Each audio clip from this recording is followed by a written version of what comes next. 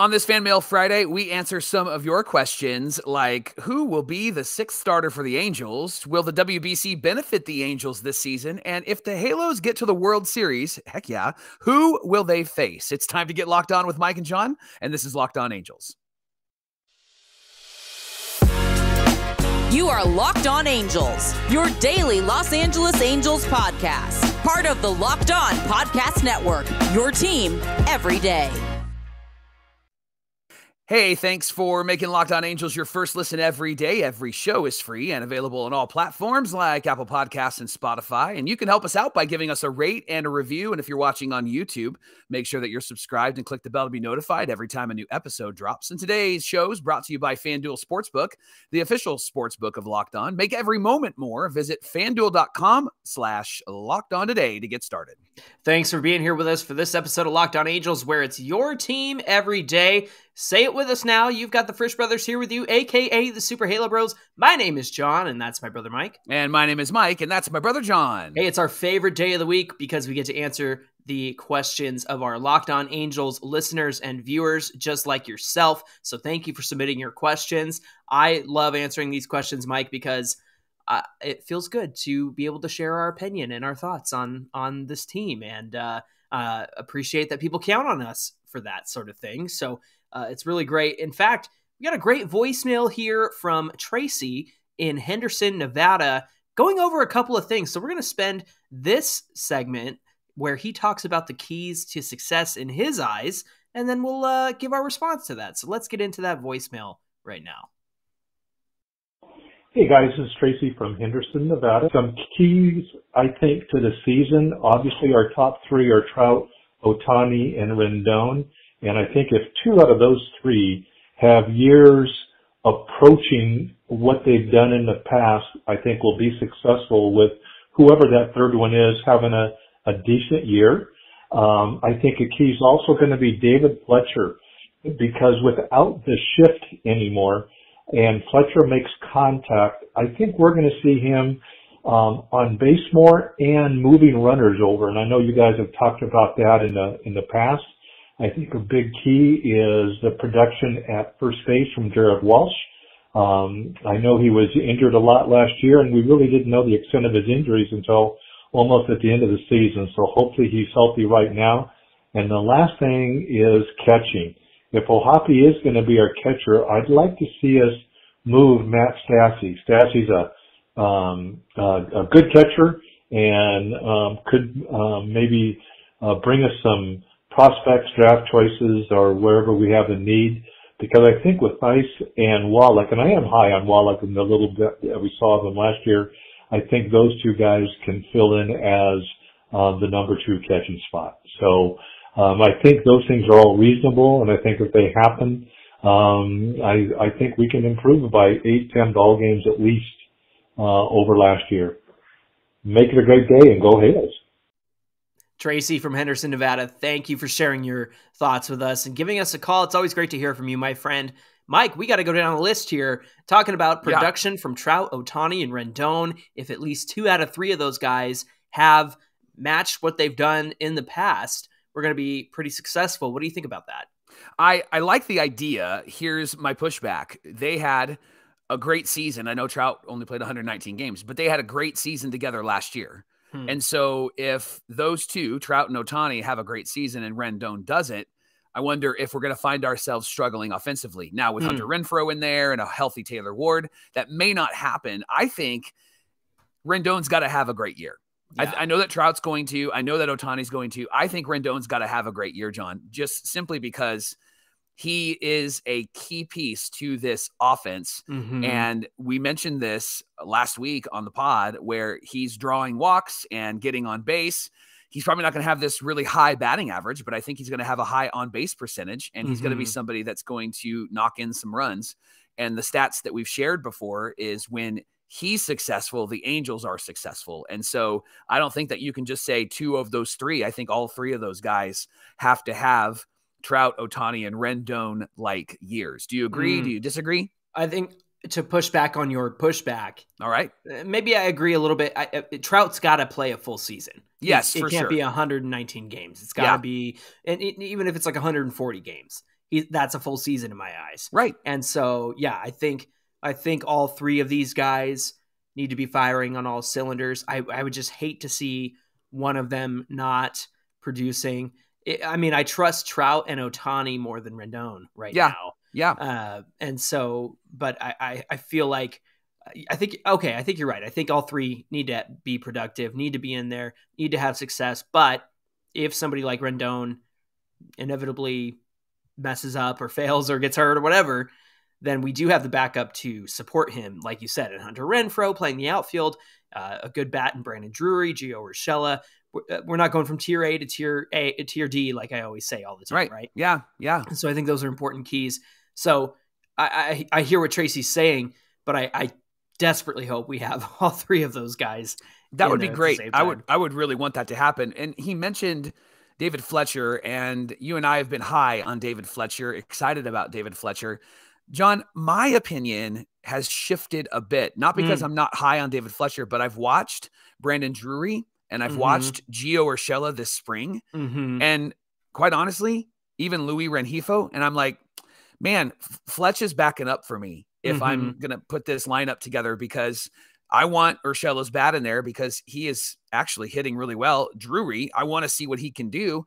And I think I want to give a shot to Rengifo and allow him to be in the lineup. And so I think that David Fletcher moves to maybe a backup role for this team, whether it be second base, shortstop, or third base. Am I wrong there? What do you think? Yeah, I think that's correct. I think the main point here is that even if he is a backup, he's going to benefit from the fact that they can't shift on him. Yeah. And my only thought there is just watching him in spring so far, it seems like he's getting the same David Fletcher style hits that he's been getting, with not a lot of power off the bat, a lot of bloops. I mean, he's got to hit the ball hard to get it through the hole in the infield to take advantage of that shift. And so I think Tracy's right on in the sense that, like, he should benefit from the lack of a shift, but it's up to David to be able to benefit from the lack of shift. And that's, obviously he makes contact, which is great, but he can't be popping out, flying out, hitting little bloops into the outfield where they're easy to catch, because they figured out David Fletcher, right? They figured him out. And I think if he's able to hit hard ground balls, which his hard hit percentage is not very big, he does not have a lot of barrels in his career either. Right.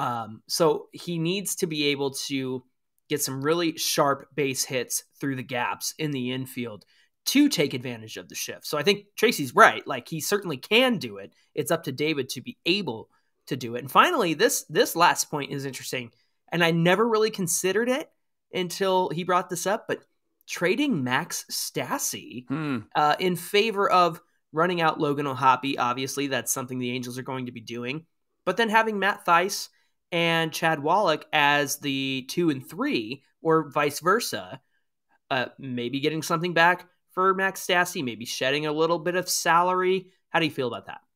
Yeah, I think that feels like a move if we're not in contention. I think that they want Stassi and his veteran experience behind the plate, and I think that they want his bat, even though he struggled last season. He actually has shifted. I don't know if you saw this recently, but he has shifted now to have one leg where he's bending it and the other leg is straight out. His right leg is straight out. Yeah. And that actually is supposed to benefit his pop time and being able to read the pitch and being able to put it where it needs to be. And so I see Stassi wanting to grow. I see Stassi wanting to develop. I just don't know if it feels like that would be a wise decision for a team that really wants to make the playoffs. This feels like if we're not in the playoff run, then we trade Max Stassi to get some draft picks and to shed some salary. So I think I would disagree with Tracy on that one. It feels like a move that is on the table. Like, it could potentially happen at some point, but perhaps it does depend on the circumstances around it. And personally, I'm excited for the tandem of Logan O'Hoppe and Max Stassi. Watch me hate saying that in May when I'm super frustrated with Stassi, right? Like, that's going to be the case. But yeah, I do think that there's a benefit of having the veteran catcher there. And then Matt Thaiss is just a big question mark to me. Like, it seems like he just hasn't put it together. Maybe he needs his Taylor Ward season. I don't know what that looks like. And does he have to make the team out of camp in order to stick around? I don't think he has any options. So I think he does have to make the team. Yeah. There's not a lot of room on this team anymore, Mike. I added it up the other day, and I think that even like Velasquez might be the odd man out when it comes to the infield. So, lots of decisions to be made. But Tracy, thank you for your voicemail and giving us some things to consider and some keys to success. And hey, when we come back and when we continue on Locked On Angels coming up, we're going to give you an update on the Bally Sports situation, where you can watch Angel games and how that's going to look in 2023. We'll talk about that coming up. Today's show is brought to you by Built Bar. If you're looking for a delicious treat, and we know that you are, but you don't want all the fat and calories, of course you don't, then you got to try Built Bar. With Built, healthy is actually tasty. And what makes these bars so good? Well, for starters, and you've heard it on Locked On Angels before, they're covered in 100% real chocolate, and they come in really great flavors like peanut butter brownie and coconut almond. These bars taste like a candy bar while remaining healthy, only 130 calories, 4 grams of sugar, and a whopping 17 grams of protein. And if you'd like to get a Built Bar, here's the 3 ways that you can do it. Go to Built.com. They have a wide selection of bars and puffs and granola bars. You can head to your nearest Walmart. They have 4 bar boxes of Built Bars at Walmart with great flavors like cookies and cream, double chocolate, or coconut puffs. Or you could actually head to Sam's Club. Everybody loves Sam's Club, right? And you can grab a 13-bar box with all of their hit flavors, brownie batter and churro. You're going to love Built Bars. You're going to thank us later. Built Bars, Built Puffs. You got to try this. Thanks for making Locked On Angels your first listen today. And as we continue our Fanmail Friday, we got some more questions from our Locked On Angels listeners and viewers. Bringing up some interesting points, talking about a 6th starter, talking about potential trades, things like that. So this first question, Mike, comes from CoolBrad84124 on Instagram. He said, who will be the 6th starter? Canning, Davidson, or Silseth? I think that you have to go with Davidson to start. One, because he doesn't have any options. So you made a trade for him. You got rid of Raisel Iglesias and you brought him over. So I think that you have to give Davidson the shot. Second reason is he's pitched 7 innings as of this recording and has looked fantastic. He has looked really, really good. He's working on a sweeping curveball that has really baffled a lot of pitchers or a lot of batters. And so I think that he has actually really taken the lead here in that 6th starter spot. I am a fan of Chase Silseth, and Silseth actually on Wednesday, he went 4 innings and has gone the longest of any starter so far and looked better than he did in his first start. And isn't that Chase Silseth? What we've learned about him is that he has games where he just looks like an ace. And then he has games where he really looks like an Angels pitcher, right? And he looks like somebody that's still trying to figure it out, which he's young and he needs time to figure it out, which is why I don't think that you rush Chase Silseth up to the major leagues and put him in that position. I think you let him get some work in the minor leagues. You mentioned when we were on the show with Bryce on a couple days ago, yesterday's show, that we have all of this pitching depth and we don't realize that we have this pitching depth. And Chase Silseth is a part of that. Griffin Canning did look good in his first start.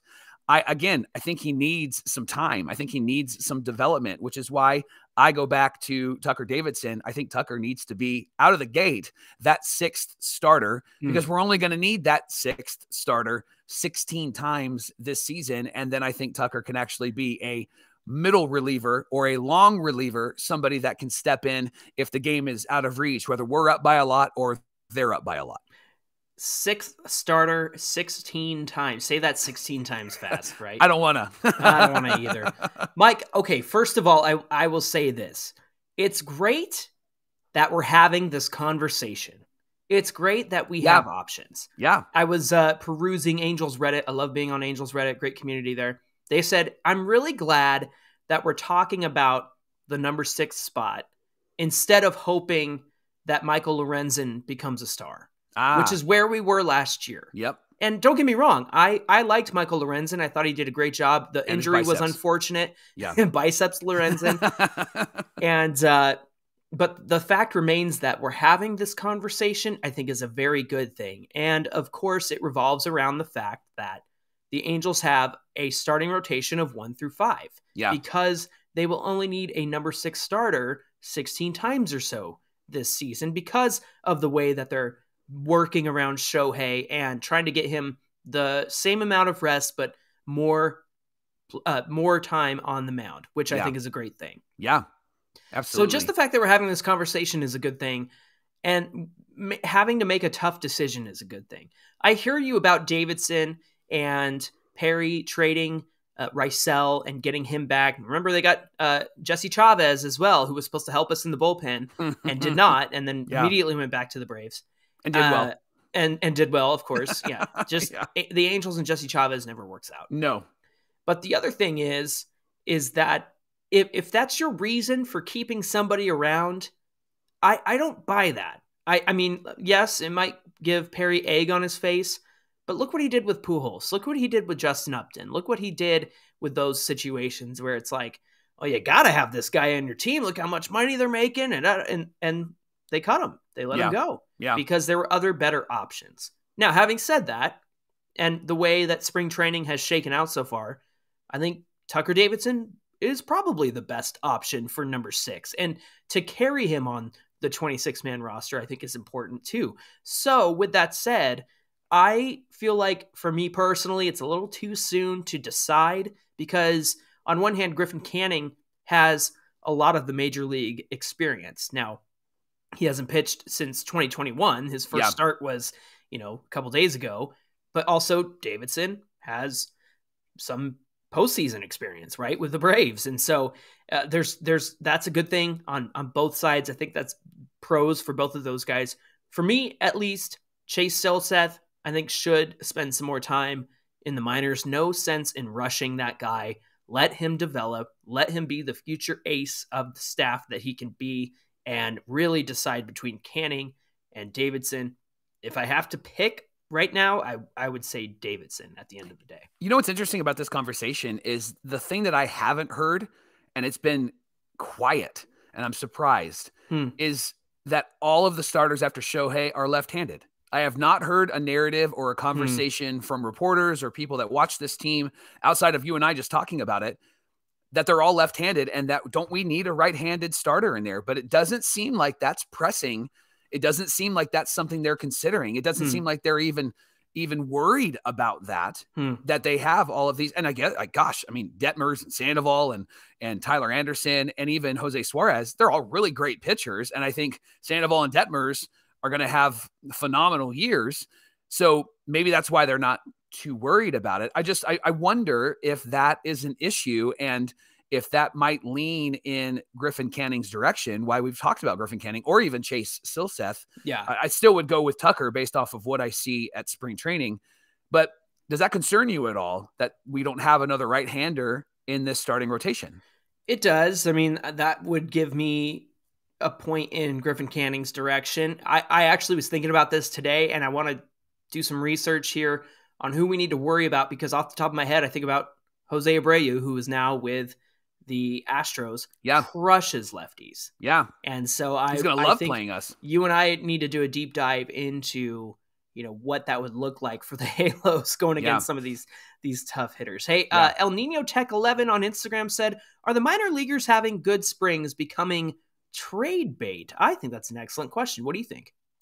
Well, I think that if it is trade bait, it's going to be something that really will benefit us at the trade deadline as we're looking for maybe another right-handed starter or maybe another bullpen piece. Yeah. I think some of these young guys coming through is exciting because I think it's an example of the development that actually is now taking place in the minor leagues. Mm-hmm. And I think what it also does is it gets eyes on our minors, and perhaps they start ranking these guys a bit higher than they've been ranked in the past. Right. I think at this point, the 3 guys that are ranked in the top 100, I think the only guy that I would say would be trade bait would be Edgar Caro. I think that he's the guy that you would send off to try to bring in somebody else so that you can benefit the major league roster. I think the other guys outside of the top 100 in Major League Baseball, for clarity, I think that those guys would have to be packaged with another guy or maybe a Max Stassi, as we talked about in the first segment. And so I'm glad that they're playing well. I think it does get eyes on them. And I'm curious as to if anybody is actually looking at the Jordan Adams of the minor leagues instead of just an Edgar Caro. I'll say this, and when the Angels drafted 19 pitchers in 2021, and everyone said, what the heck are they doing? My response to that was, pitching is always in vogue. Like, right. Other teams are always going to need pitching. Yeah. So you can convert the pitchers that you drafted to position players.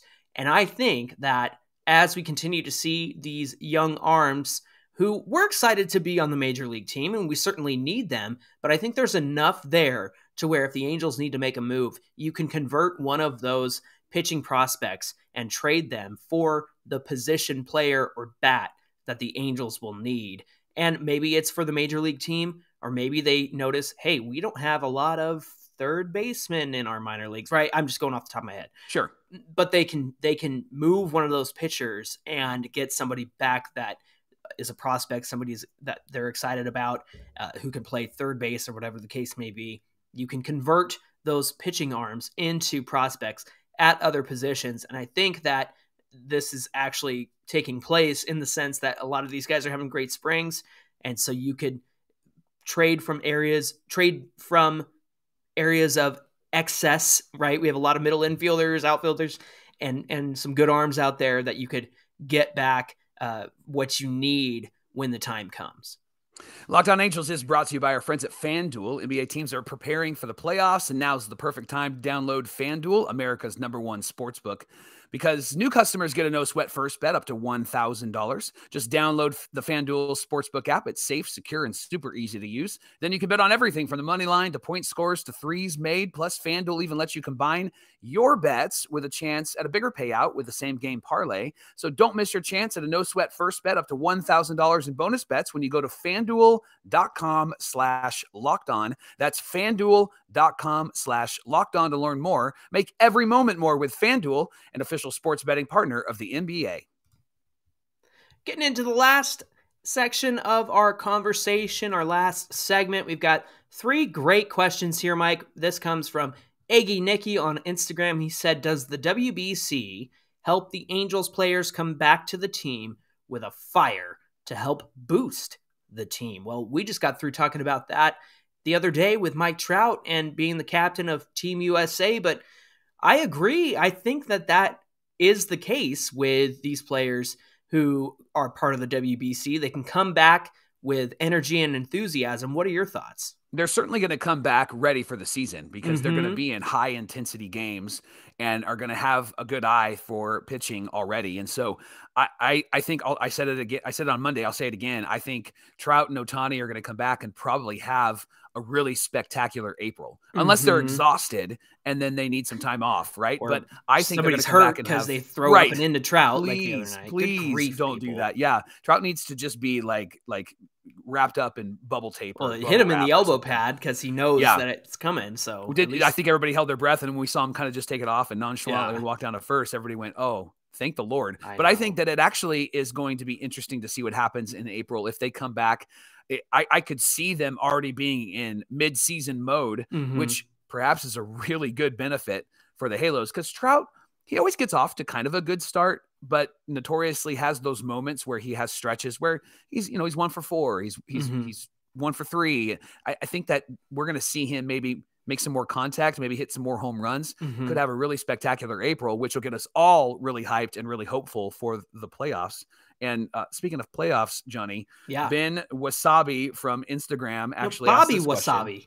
Bobby Wasabi. There goes those 43-year-old eyes again. If the Angels make the World Series, can we just pause there for a moment? The Angels make the World Series. Drink it in. How old were you when the Angels made the World Series in 2002, John? 13. Yeah, 13 going on 14. I was 22.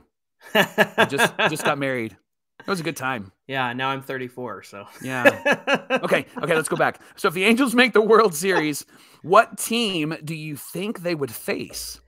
Look, I mean, this is fantasy booking because I think that the NL there's so many good teams. Number one, I would say it'll be interesting to see what the Mets do this season.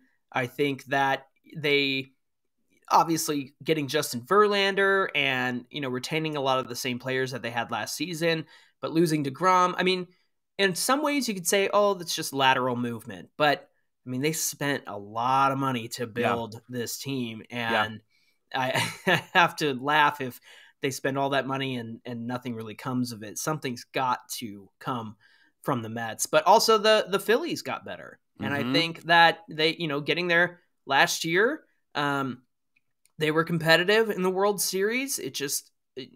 Now with Trey Turner, like you've just added so much to that team just by virtue of that. I would love to see a freeway World Series. I don't know what the Dodgers are going to look like this season, considering that they haven't spent a lot of money. They've lost a lot of their key players, whether that's through free agency or injury. So it's going to be an interesting National League. Maybe even the Braves. Maybe even the Braves can get back to that. So if I had the choice, I would love to see a freeway World Series. But I also think Angels Mets is interesting, considering the dynamic of Angels Dodgers, Mets and Yankees. So those are the matchups that would intrigue me the most if the Angels were able to get there.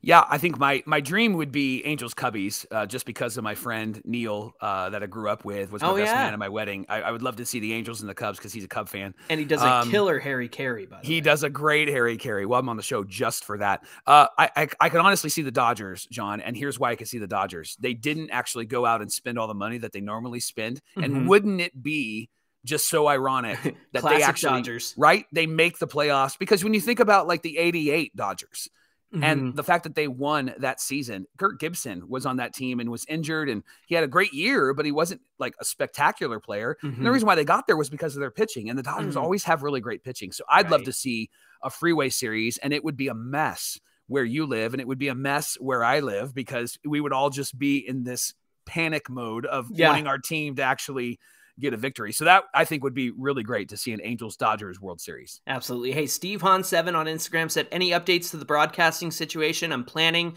on getting the Bally streaming app. So actually, I reached out to Steve as soon as I got this question, because I didn't want him to wait until Fanmail Friday. But I said, don't get the Bally Sports subscription, the streaming subscription, because even though they have Bally Sport West, they are not showing Angel games. So let me make that clear to everybody. The Bally Sport streaming service, Bally Sports Plus, is not currently showing Angel games. They haven't yet. The website does not have any information on the Angels. They've specified the teams, the MLB teams, for other Bally networks that do have games on their service, but the Angels do not. So Bally Sports Plus, the streaming service, will not have Angel games so far. Now, the alternative here is, if Bally's goes out of business, then it sounds like the blackout restrictions of MLB TV will go away. Thank goodness. That'd be great. Hallelujah. Should have happened a long time ago. Exactly. They probably wouldn't be bankrupt. Yeah. But then the other thing is, MLB TV will then be able to show Angel games locally. So you won't have to be out of state to watch Angel games. You'll be able to watch local games because the blackout restrictions will be gone.